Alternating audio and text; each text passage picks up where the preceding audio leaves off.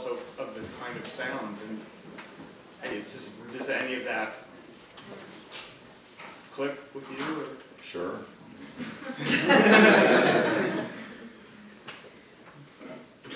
I'll take that as a comment rather than a yeah, question. but I mean, did you look at an artist like Flavin, you know, with interest, or was that just something that was also happening? I guess I was kind of annoyed at abstract art at the time. I felt it was kind of boring and like not very exciting to me. I mean, it was. I mean, I'm just speaking, you know, confidentially. I've changed I've changed my opinions at times since then. You know, but at that moment, I have to say I found a lot of sort of abstract art to be trying pretty hard and not really delivering very much for me. So I would say no, I wasn't really that tied into it. But I wasn't really tied into Times Square very much either. I was a little jaded on that account, I would say, because when I completed Straight and Narrow, I was actually living a block from Times Square. I lived on 42nd Street at that time, between, you know, like they always say, the center of the universe is Broadway and 42nd Street. Yeah, I was down the block, so, you know, that was where my loft was. So it had struck me that it was an interesting neighborhood to live in because, I mean, after I lived there, you know, like, okay, I can live in Buffalo now, you know. It's like you don't have to go to the middle of anything after that. And I liked the fact that, as it turned out, this was a city that was that moved in every morning and moved out every night. You know, so that there was sort of the resident population of this neighborhood was sort of like really small. It was very peculiar because it was almost like living in the desert, but then having hordes of locusts come every day, you know, like up out of the subways they would go. So that, for example, when I noticed, when I read an article about asbestos pollution and I saw asbestos falling on my windowsill from this 33-story neighbor that they were building, I called my assembly person. You know, I thought, geez, this is like no good to having a neighbor here. And I realized there's hardly anybody lived there. You know, I mean, so who's going to complain? He was my representative, you know, and there's probably not very many people living in that area except a transient hotel, you know, and so I call my representative, I say, you know, there's asbestos falling down here. He said, send me the information. I sent it to him, and, you know, within a couple of years, he was appointed to be the head of the Environmental Protection Administration in New York, which also happened to be head of sanitation. So when I needed the water turned on in Times Square for a project I wanted to do, I called up Jerome Kretschmer. He was a nice Democrat, liberal Democrat, and he said, anything you want. So I felt good about this because of I also called the head of the Manufacturers Association and other people to try to stem this asbestos thing even at that time, you know, which was really early in the game. This is way off to answer your question. No, you got it. That was a comment, and this is just sort of like that. So you got some kind of story too. One of the things you have said about the Flickr at the time, going on what you said before about being against the abstract ethos at the time, you say in this program notes from '67 that you want it to be a movie. Yes, yeah, like to do like what a movie does, which is to transport you somewhere else. Yeah. And that seems to me to be so related to the opening sequence, the title sequence, which is so Jack Smith-like. right? Because of in certain ways, it's different in many ways, but also it has that sort of moldy aesthetic of the old, and the handwritten signs and things. And so, I mean, it makes perfect sense in some ways, too, of this coming out of the, Ludlow Street experiments with Smith, because in some ways, it's Jack Smith without creatures, right? Because it's flickering light and shadow, and which is one of the things that Smith says in Perfect Filmic Appositeness of Maria Montez. He says, a good film flickers in light and shadow. Is one of the things that he says about early Hollywood. Yeah. But did you expect people to think at the beginning of that Smith? Because it's interesting also that when you did Straight and Narrow, it starts with some flicker. So it's like reminding people, this is 1970 or something, it's reminding people of the notorious flicker film, right, in some way. Well, it wasn't necessarily a visual reminder so much as just the fact that the whole film is cut with a flicker map. Yeah, it's 3 dark frames out of every 6. So you can't. I mean, it couldn't do what it does without flickering.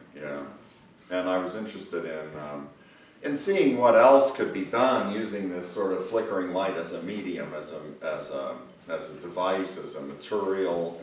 Where could it be taken from that point? And particularly in terms of the kinds of it was interesting that the different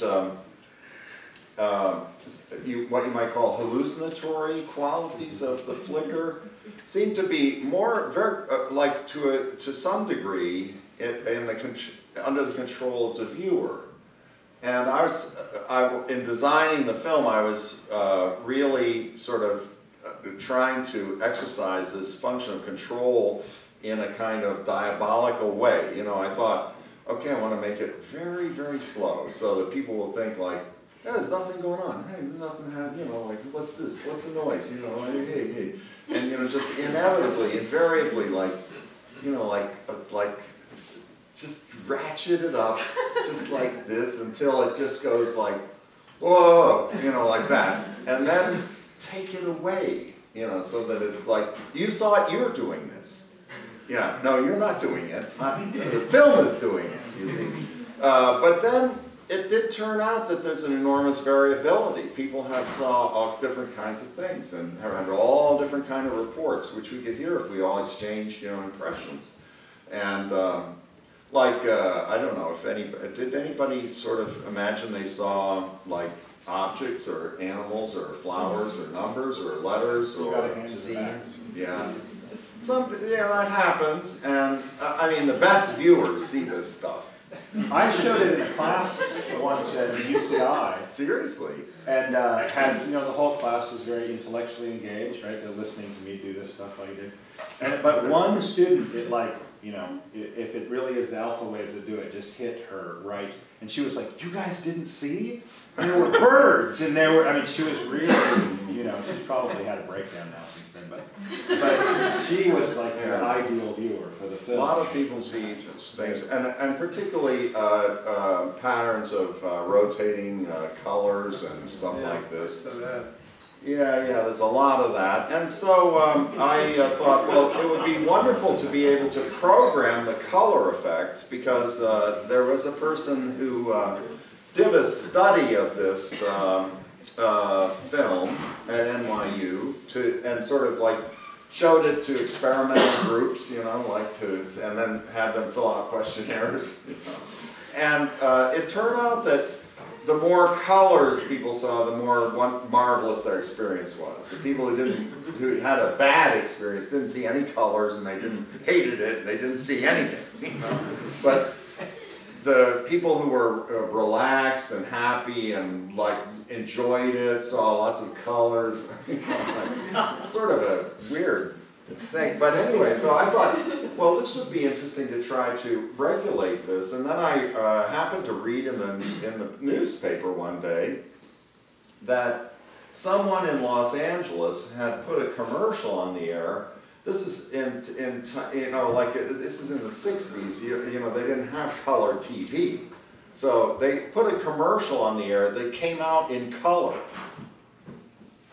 And I thought, oh, whoa, wait, what's this? You know, so I started to investigate, and I found, I started to investigate the different phenomena that were possible, that could be produced using black and white images and so forth to generate subjective color. And so there's this well-known thing called Benham's top, which is a little gizmo, and you spin it around, and like it has little stripes on it, and the little stripes look colored depending on which, and the color changes depending on which way you spin the top. And I thought, heck, here we go. I'm going to make a film with stripes, and it's going to be, I'll just copy this disc pattern. See, it's half black, and then it has like 3 sections, so I just make 6 frames, and then it'll be 3 black, and then I can put the stripes in this section, that section, and the other section, and they'll begin to look, you know, orange, green, or blue. And sure enough.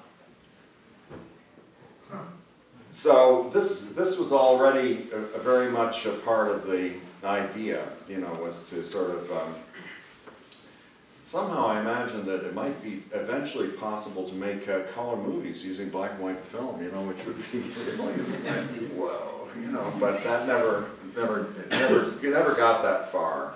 It's a little hard, just difficult to do. I think today with contemporary computer image tools, it should be like pretty possible to do this kind of thing, and it would be fun to see it happen. But see now, who's going to mess around with black and white computer images? Should we go? Just to follow up on your diabolical ratcheting, and to get something from a kind of flavor of the time period. You know, I've always thought of kind of the alternative cultures of the 60s as no stranger to the pleasure principle. But when it came to film and music and theater, it almost seemed like part of avant-garde credential was how punishing you could make something. You know, where did this disjuncture happen? That credibility was in the punitive. I think it's still that way. Well, yeah, I mean, that's really a very interesting, very, very interesting sort of question, because it kind of reveals kind of conservative bent on your part.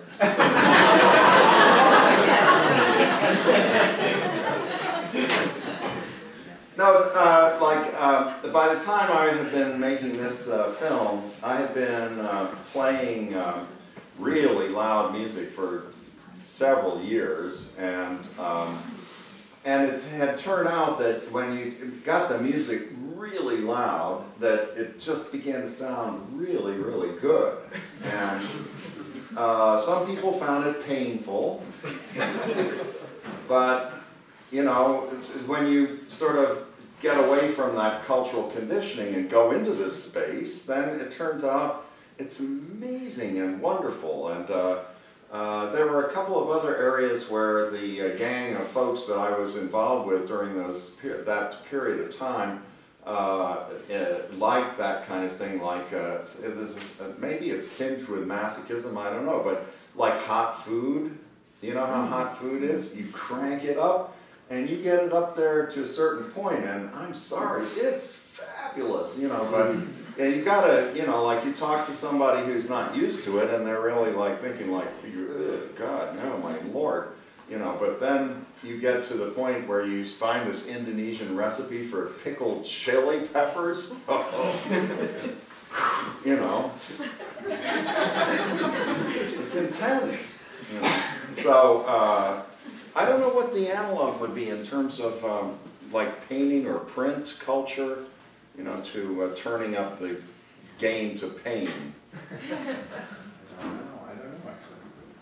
No, there's definitely the analog to seriousness reduction, which has been talked about, which you even talked about in relationship to this film, at some point. Yeah. Talked about it in terms of relationship to, there was something you gave me in the research where there's a review and somebody says, this film, it's nothing, it's like monochrome painting. And you have written next to it, best critique so far. 1969 or something, so, I guess that would be one. Is there a question? There was a hand that was going way. Yeah, I was going to try to use this whole idea of feedback that you were talking about, which is very timely with the 50s and 60s, and try to get Tony to talk about things like social networks, and because all the efforts you put into public access television, it seems to have been, now everybody has a video on YouTube now, and it's sort of in a way it's a nightmare realizing your dream. Is there some way to introduce some positive feedback into this and just explode it? Can you explain how, please? You mean you're talking about YouTube today? Yeah. Yeah. Well, it is very interesting, and I think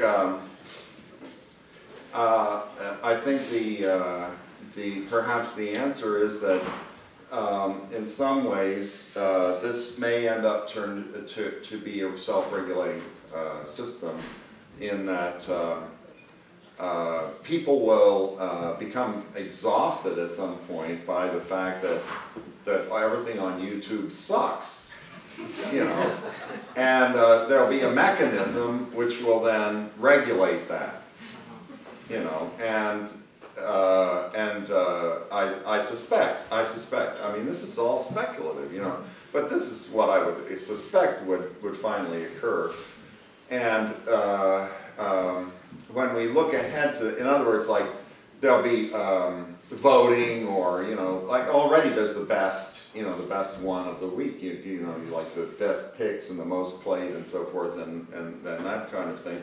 And this may be headed toward the answer to that problem, but I think what you need to be watchful about is, if you can see this coming as you do so clearly, then what we have to be wary of is the fact that that there's an open opportunity for advertisers and companies to co-opt those mechanisms of control and become a part of that scheme, and then the whole thing sort of becomes kind of frustrating and familiar. Because this happened in radio broadcasting in the 20s, where like it was unregulated at first, of course, and you could anybody who could build a station basically could get on, and then anybody could pick it up and so forth, and so the regulation of the airwaves became the opening for the corporations to take it over. One of the things that's interesting, if you look, if you look historically at what's going on around the flicker, like literally around 65, 66, because the film really should be dated 65, 66. Yeah, it's well into production in 65, and actually it is dated 65 in some things, is one that as a mechanism, strobe, right, is coming out of World War II laboratories. This is W. Gray Walters bringing this out of World War II laboratories. And right at that time, 64, 65, 66, there is this sort of big social struggle about perception that happens. So in 1964, you have the New York World's Fair. And the New York World's Fair has these things that have become very famous now. Well, one of them is It's a Small World, after all, actually. It was the 1964 World's Fair. But that you had things like the Eames is doing the multi-screen projections at the IBM Pavilion, which were attempts by the Eameses and the IBM Corporation to take the technology that had been developed literally for command and control centers in World War II and to deploy it for consumption, right? So can we get people, how can we get people to not just like consume one screen, but to be able to consume 10 or 15 screens?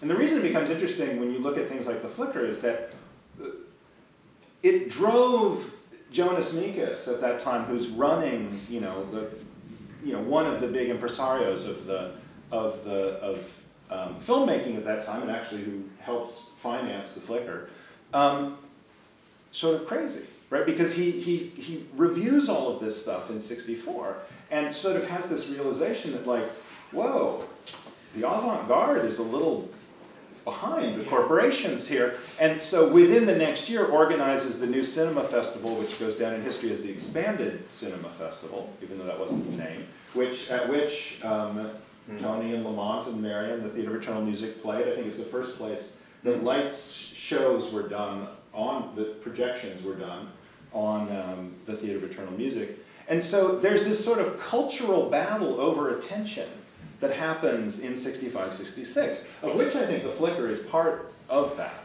in some way, to sort of do something. At least that was the way that Mekas, because Mekas took it around to college campuses and showed it and things. And already by '67, Mekas is saying, people have caught up.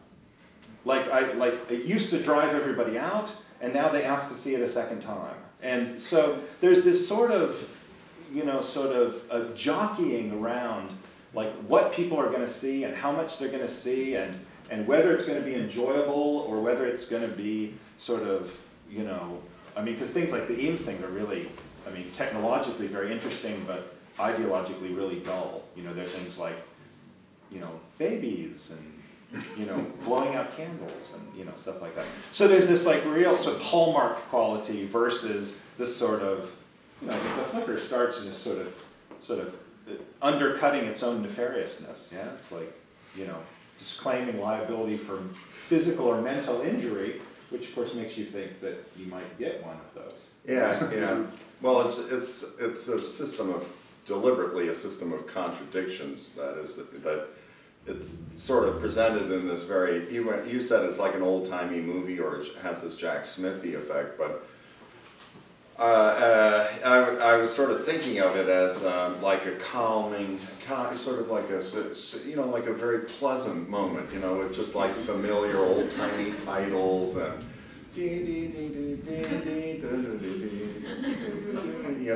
and then so that it'd be like, just casual and nothing, and sort of allow a stasis to hit. Because I really wanted the audience to look at the text, and by the way, I apologize for the text. This particular print was made in a defective way, and I like the Flickr part, but the title part is actually was made incorrectly, so you lost the bottom line that says a physician should be in attendance, and I apologize for that. But I wanted people to look at this carefully, because I wanted them to be worried. And reassured at the same time, But I also did really feel that there was a very small but appreciable danger that some individual who was prone to photogenic epileptic seizure might have a seizure, and that then, this would be really bad. And so the question was, should I alert people that this could go and drive people to a seizure or not? And I talked to a doctor who was actually head of the seizure clinic at Columbia Presbyterian Hospital. And he said, he advised against having a warning notice. He said a lot of the people who come to him with claims that they're epileptic just aren't epileptic, they just think it's like glamorous.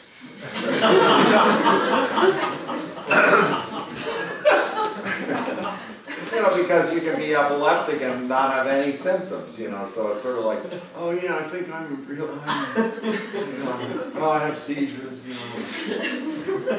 So he said I would be more likely to have hysterical epilepsy in that sense than regular epilepsy. If I alert people they have a chance to be epileptic, then they'll do it.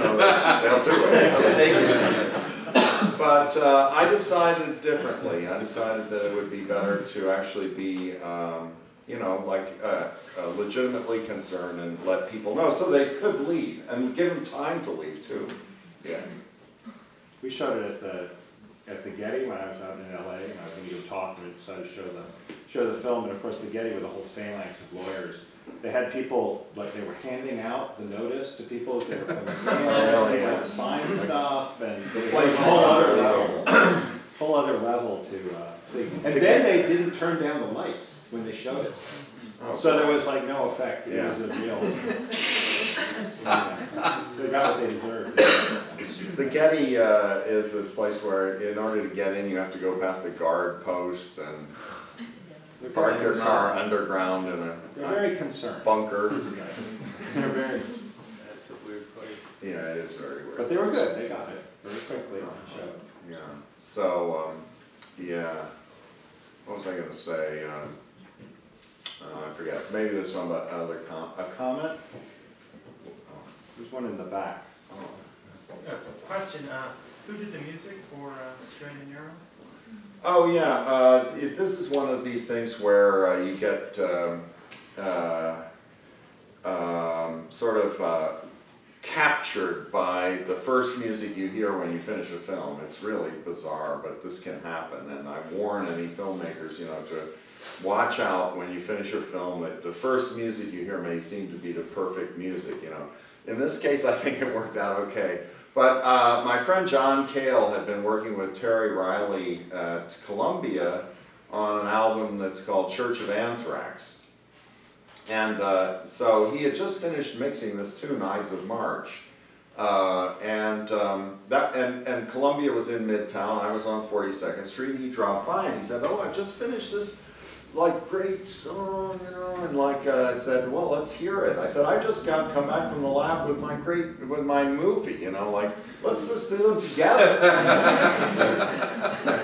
So I put on my movie and he put on his his thing, and it was just like, oh, I can't do anything about it now. The soundtrack to Straight and Narrow is still available. It's still in print. You can get it. Yeah. That's still, yeah. So it's like these guys from Blood, Sweat, and Tears who are playing on there. And I don't have any rights to the material, you know, but who cares? Is there a relationship between ocular pets and the flicker? I mean, can you draw some sort of thread? No, I think that's a little of a stretch. I wouldn't go that far, actually. But What was the it's an question? interesting idea. But like over 40 years. He was asking about a video that was shown last night, which is like about, what, a year old, and this is 40 years old. I'm a completely different person. Maybe I'm responsible for this, but only, you know, I mean, well, you saw a couple of, he showed pictures of different people who were, you know, so I can't say it's the same person. I love to change. You know, I think one of the greatest things about art is that it's like in the way It's going to go on for a long time. That's going to change some of the molecules in your body right now. Yeah. You can change.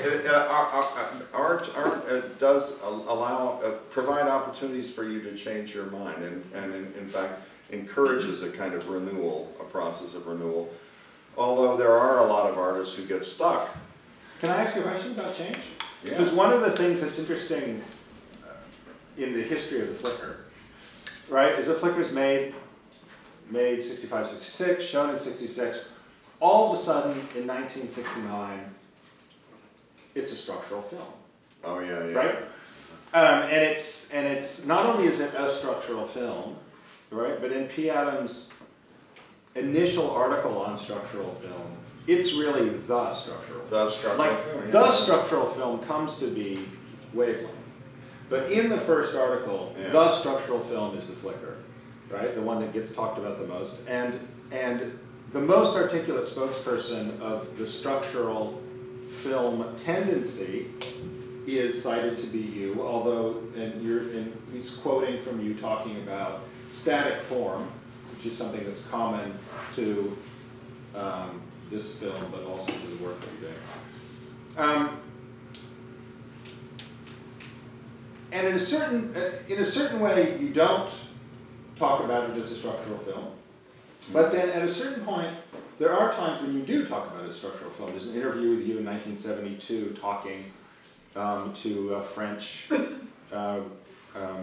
festival organizer and basically explaining what structural film is. You say, well, there's three ways you can look at this, and one is a structural film, and then there's another, and there's another. And then, of course, later you go on to do performances and things explicitly thinking about structural film and trying to sort of destroy structural film or take it, I mean, at what point did you start to engage with structural film? Did you go through changes and think, oh, structural film, that's a good idea, I like that idea, and then now I don't like it, or was it useful in some way for a certain project? I mean, how did you interact with it? Well, I could be very honest, and I could actually lie, but I could be very honest and say that when this idea of structural film was first introduced, it associated me with a group of people that I didn't really know, and I didn't really, like whose work I didn't really know very much.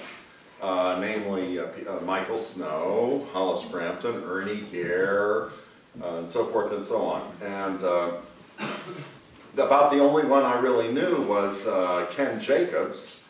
And of course, the way I knew Ken Jacobs was through Jack Smith. And Ken Jacobs was somebody who made a really bizarre and extremely rewarding film called Blonde Cobra, which featured Jack Smith.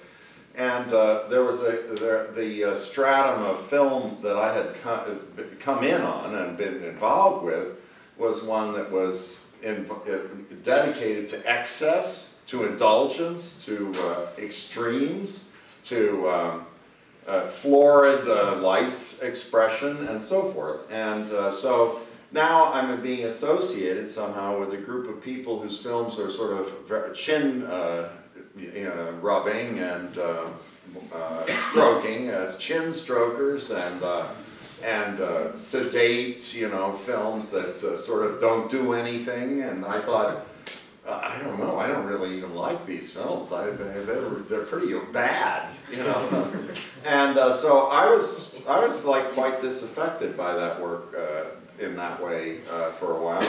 But I got to know one or two of the people who were involved, and in particular like Ernie Gare, and I began to see interesting things in their work. There's a piece, for example, called Serene Velocity that some of you may have seen that's like quite astonishing to watch and has a lot of the kind of central visual qualities that I was really interested in, and it's coming up in connection with this so-called structural film, and I thought, oh yeah, this is good, this is pretty cool, So I became acclimated. And then when I began to teach, I realized that more focused engagement with these materials was really something that I could afford, because if I wasn't, before I taught, I really just lived in my loft in New York, and in fact increasingly didn't even go out of the house. I liked, Beverly and I got to the point on 42nd Street where we just went out once a week for groceries, and we stayed in the house, and we would allow our day to drift later and later, so we didn't have to get up at any particular time, so we just like get up later each day and had like a 27-hour day, and a week later we go out and get groceries, so it was like there was no reason to like or dislike anything. Like a cultural vacuum. And but as a teacher, I became involved with other people and sets of values and showing things, examining things, looking at things. And I found that very exciting, and it did change me. And I found this extremely rewarding and interesting. So I changed a great deal at that point, I think. Yeah.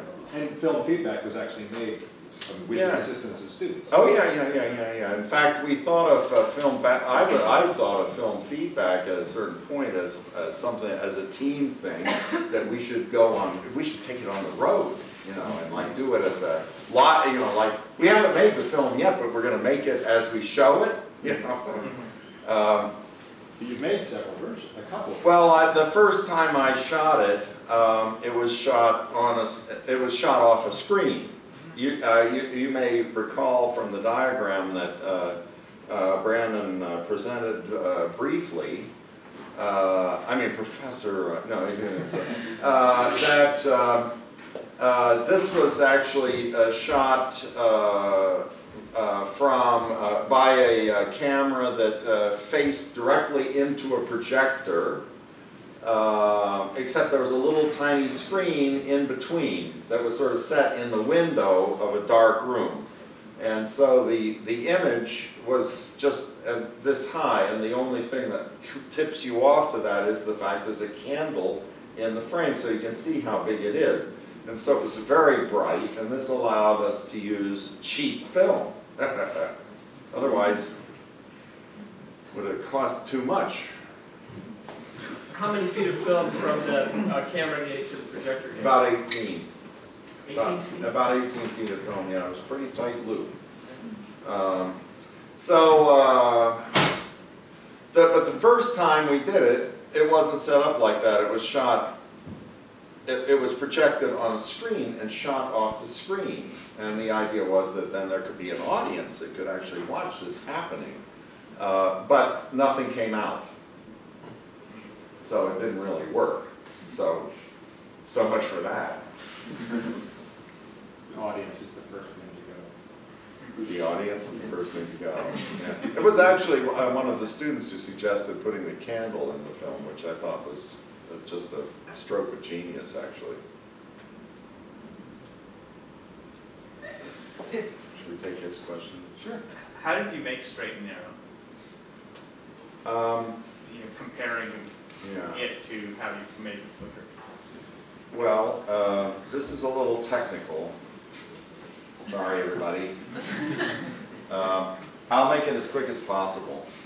When you print a film, what you usually do is you have a machine that runs two pieces of film together like this, and they're sort of like squeezed together, so they're emulsion to emulsion, kissing like that. And then it's like a projector, and there's a little light that shines on the film that passes in front of the light, and this exposes the raw film with the negative or the original film, so that it's sort of like the shadow of the film you already have is cast onto the raw film that you didn't develop yet, and then you develop that film and so forth. Now, what you can do also is you can you don't have to just use one piece of film. You can stack them up, and if you stack them up, then you can shine it through more than one. The trick is then how you get them to line up, because some very interesting films have been made by just taking strips of film and laying them out on the floor in the dark and putting another piece of film on top, and then you just turn the light on for a second, or like get a flashlight even, and just like, you know, make your print like that, and then you develop it and see what happens, and you think, oh my God, you know, like, and the sprocket holes will wander all over the film, and I mean, it's like, whoa, crazy. So, I was very interested in this idea of using bipack, that is, taking two layers of film and printing them both at the same time onto another one. And I realized that this would be a way to impart flicker to another film. I could take my film to flicker, you see, and put it together with another film, and then just print them both at the same time, and of course the flicker would then block out half the images, say, you know, so that it would come out flickering. And I thought, cool, you know, like that was a part of the plan, actually, was that I had several reasons for making the flicker, and one of them was this crazy idea I had that I could sort of somehow like copyright the patterns, you know, and then I would own them. And I could use them like this to produce other material. So this was made in that way. You know, like I took the film, bipacked it with a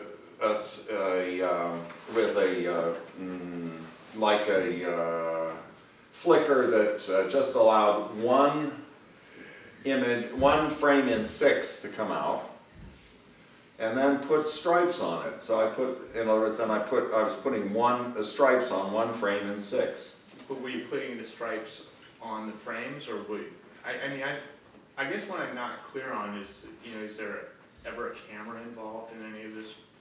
Well, I shot some just still pictures of, I mean, just like, you know, steady pictures of the stripes. You know, just so I had the stripes, okay. And then horizontal stripes and vertical stripes. And in fact, vertical and horizontal stripes, positive and negative, just by displacing it a little bit. So then I had basically four kinds of shots. And then, so then I take a loop. I used a loop that was black, black, black, black, black, clear. Black, black, black, black, black, clear. Like that. And so it's just going to print one frame in every 6. And I would use that to print, you know, like the orange frames. Then I would go back and print some, you know, on the next frame down. So I had to keep track of where I was in my 6-frame system. And finally then I go in and just kill 3 out of the 6, you know, with black, and that's how it was made, yeah. And this took like a lot of passes over the original film. So I mean, really, I printed that film 1, 2, 3, well, you know, like I printed it like 4 times 3, 12, 13 times. You know, one for this, one for this, one for this, one for this, on each of the 3 frames. That's and then the flicker. So it was like a bunch of work. And did you use the original flicker rhythm, like you supposed to? Well, I'm just curious. Yeah. I mean, I had this whole library of this flicker stuff, so you know. Just as I planned. Yeah. Yeah. You were perspective. Yeah. For when you think of your work, could you define the word medium? Holy smoke. You mean like in a very specific sense that I would be using, or? Sure.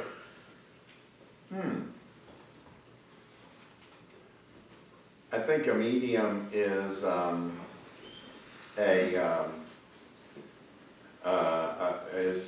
for me, it's an intermediary that's not specifically language. You know, in creating a cultural entity, object. Is that fair? Well, like paint or film or whatever, you know. But I think one of the when things you say language, you mean like words? Yeah. Because, you know, with all the writing and our esteemed visitor here, you know, that we have, you know, there's the language of everything, you know, and the language of film, but I tune into your work as being purposely disruptive. Yeah, good. You know, I can't think of any other thing to say, but like connected communication. And yeah.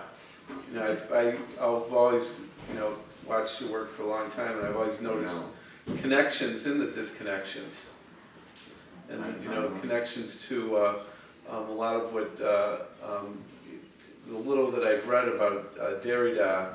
It talks about that the narrative is leaking, you know, and there's your work always seems to have this leakage going on.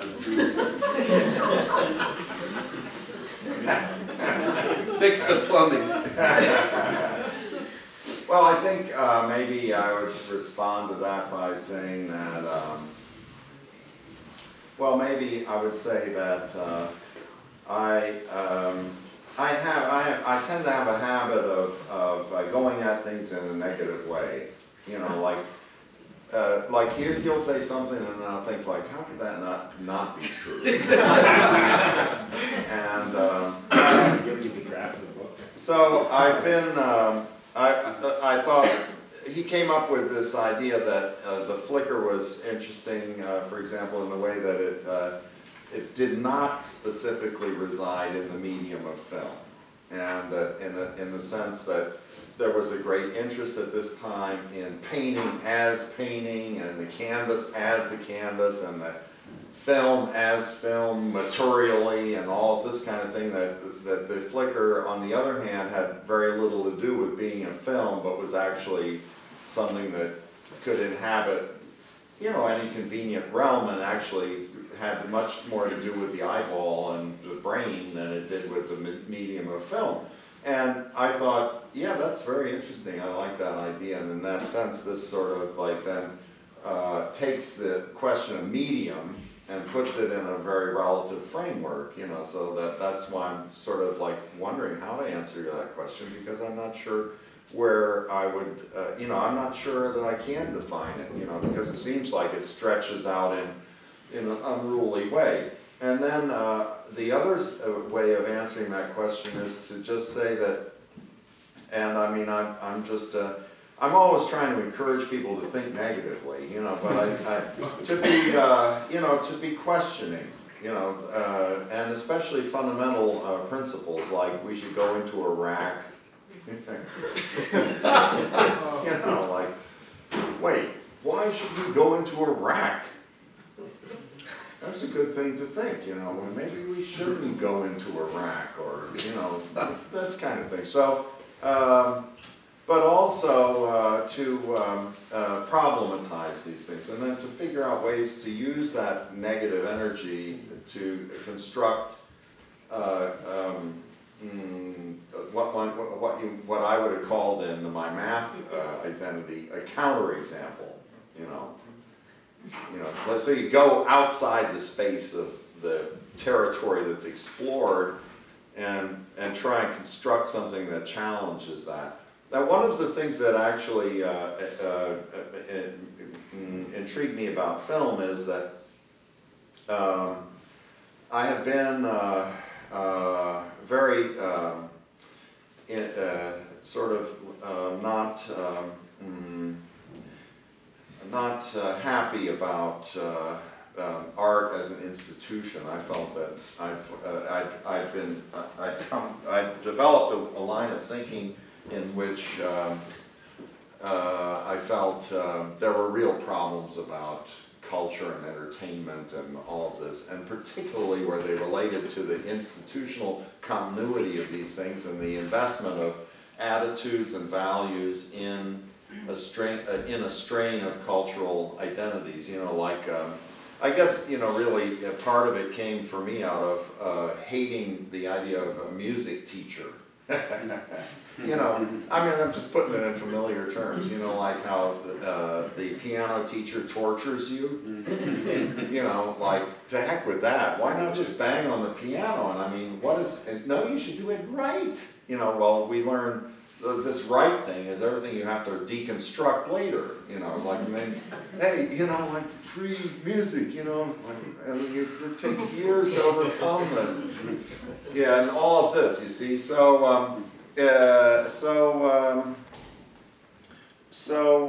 I mean, but then you can extend this much further, you know, and so I felt that film was an area where, because there were no rewards, there was a kind of an open field. You could do negative things, positive things, and it was there was a much more labile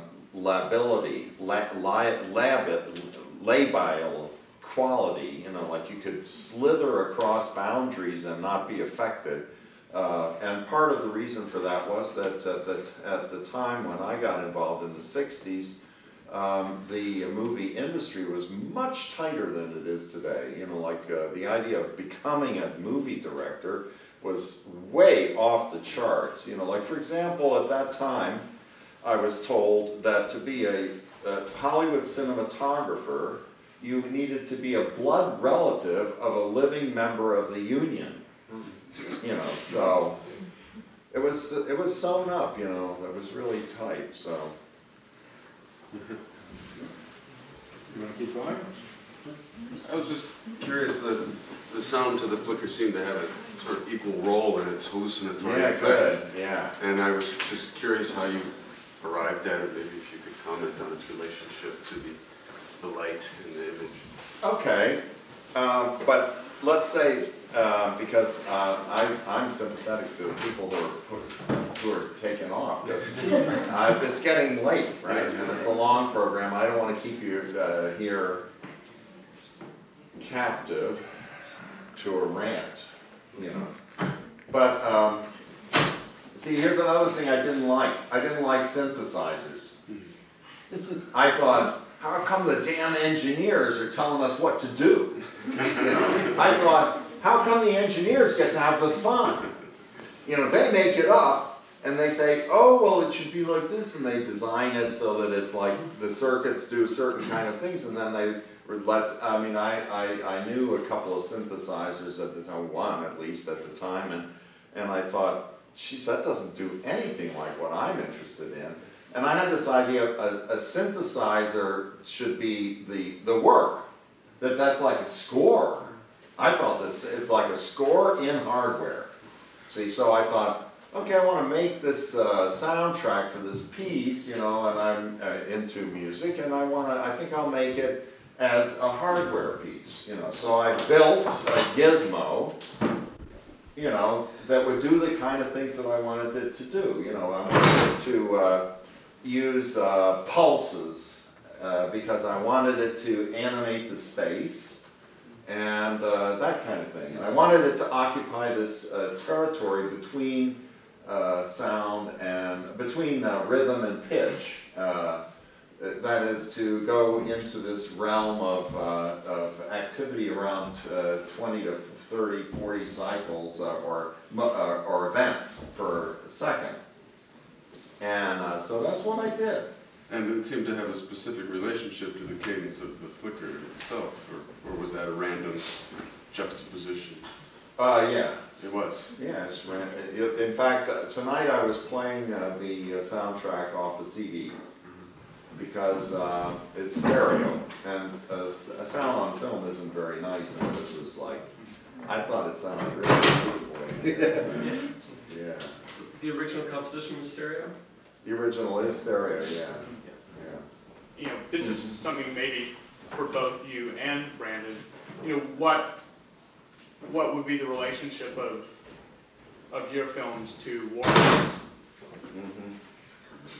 Well, at that time, I didn't like Warhol's films because I thought it was like a big rip-off of our sort of like long-duration stuff that we were doing. But I've thought differently about that too since then. And there's a interesting documentary out on Warhol that's run on PBS lately. That sort of makes it look very, very nice. And the only problem with that is that some of the nicest footage is footage of Mario Montez, and he's not even credited in the documentary. I mean, like what they said, and these creatures are weirdos, and they showed Mario, who was a wonderful person, and I thought, what's the problem here? They never credit the actors, which has been a big sort of like bone in the throat of Taylor Mead, and also I had to listen to a lot of rants from Ondine and Rita and the Turtle and all the whole mess of freaks around that scene about that. But I'm not answering that question. I'll leave that for Brandon because he's got great answers. But the question is about the relationship of the two. Well, just, you know, because you sort of started with the clinical thing, versus but the aesthetic, and then I guess. So there's lots to say on either of those. Sure, but I really was thinking about, you know, two New York underground filmmakers who couldn't be further from Hollywood, you know, and yet, you know, probably, you know, kind of uniquely within that whole milieu, they're both targeting their ambitions to being I on think par that- with Hollywood. I think the connector to that is Jack Smith. Yeah, that's a good And it's funny because I've worked on Warhol Sure. quite a lot. I've published 3 or 4 things on Warhol's films, particularly. I mean, and it's funny because I found like I could do Robert Rauschenberg and Andy Warhol, and I could do Robert Rauschenberg and do whatever Robert Whitman or whatever I work on. And I found it extremely difficult to go between Warhol and Tony. And it was because it was sort of like it would take me a long time when I had, if I went from, doing a Warhol article and then going back to the book, it would take me a long time to stop either seeing in Warhol everything I saw in Tony or seeing in Tony everything I saw in Warhol. And it was almost, but it's like everything's very close, but yet it's totally, right? It's like you have to go through the mirror to the other side and then like everything's different. And, but the connector is really, I think, is Jack Smith, which is where Tony first really encountered film as something other than the movies. Very much. Right? And it's also, where Warhol first encountered film as something other than the movies. Warhol's first film, as you know, is, but maybe some of the people don't, is Warhol's first film is Jack Smith filming Normal Love, which is the film that was originally going to have flicker effects in it. Wait, what? That was before, but he made Sleep and Eat and all of those before that. No. Really? He shot. The first film he shot was Andy Warhol filming Jack Smith. Is that right? I didn't know that. Yeah, that's the first. Where was that? Where did he shoot? Where was that? He shot that up in Old Line, or wherever it was where the cake sequence Really? was. Oh Yeah. my God! I And had no it's idea. the reason nobody knows that film anymore is because one of the times they came to raid Jack Smith's Flaming Creatures, the police seized Warhol's film instead, and Warhol was shooting reversal. Really? So he's shooting reversal film, so he's showing the originals because they're reversal And it's prints, gone? right? And it's gone, or it's sitting in some police evidence lab in New York somewhere. Still to this day. So, so it didn't really, But that's the first thing that he shows before Kiss, Really? which is before he shoots Tarzan and Jane, which is out in L.A. Which is he's working on Sleep all this time, but Sleep doesn't get shown until. Well, I was there. I'm surprised I didn't. See him hang around. Well, yeah, but I was busy being the mummy. Yeah. couldn't have known. So in that way. But if you read, and Tony's actually the first person to put me onto this, and now I teach it. Many, many years ago when I first met Tony, which is 10 or 11 years ago now. In those very first writings by Smith, which you know well, I'm sure, Perfect Filmic Appositeness of Maria Montez and Belated Appreciation of V.S., which is von Sternberg, there's so much of Warhol's aesthetic in there, but also so much that's not. And in some ways, what's not ends up, in some sense, in the flicker. And one of the things, which I don't even know if Tony remembers, but what P. Adam Sidney says is the thing that makes this a structural film is its shape and its overall unity. And the actual thing that Tony says long before P. Adam, he says, I was looking for an overall unity of structure in this film, something like Jack Smith's coloristic formalism, which is the way that Jack Smith codes each of the sequences of Normal Love with a different color. And so that, which becomes static form and all of these things, which is, you almost think it's so close to what P. Adams later says, that's why he doesn't cite it. It's right there next to what he's citing, but he doesn't sort of cite it. So I think that Smith is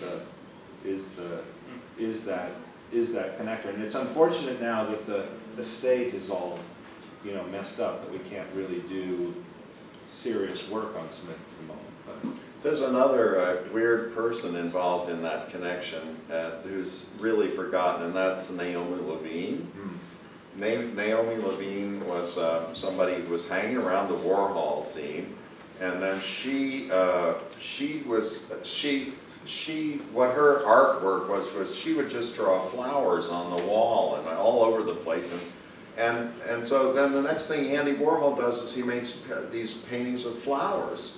And so, you know, like she had an effect this way which pissed her off enormously. But she made movies too. And she was a filmmaker, and she was the one who brought Jack up to Andy's loft. Oh, I didn't know. Yeah, that's how Tarzan and Jane Regained sort of came into being, was that it was through, I think actually that she was shooting a movie, and there was some kind of crossover that happened. There could be, unfortunately, I don't know But if she you know was this. very responsible for this. It was Yeah, really, but she unfortunately at one point took all of her films out of anthology, and they're all gone.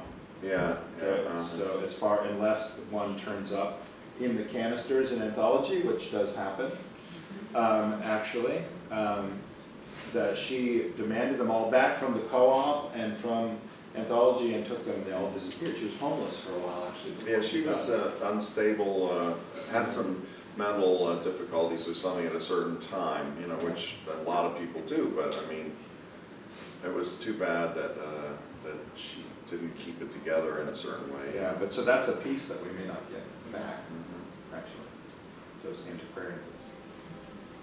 Andy asked me if I would do sound for his films at one point. Oh, Tony, would you? And I said I didn't really think so, because I wasn't interested in the approach that he had, which was much too casual for me.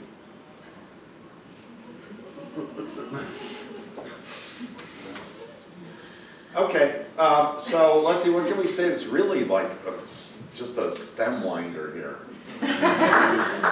Thanks.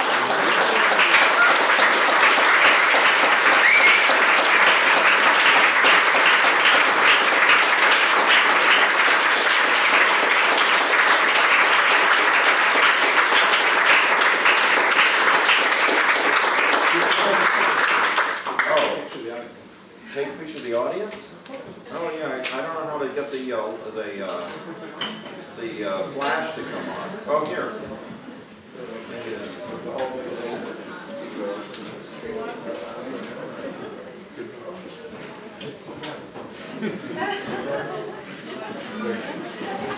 And you know, I'm especially happy that Brandon came from New York to do this.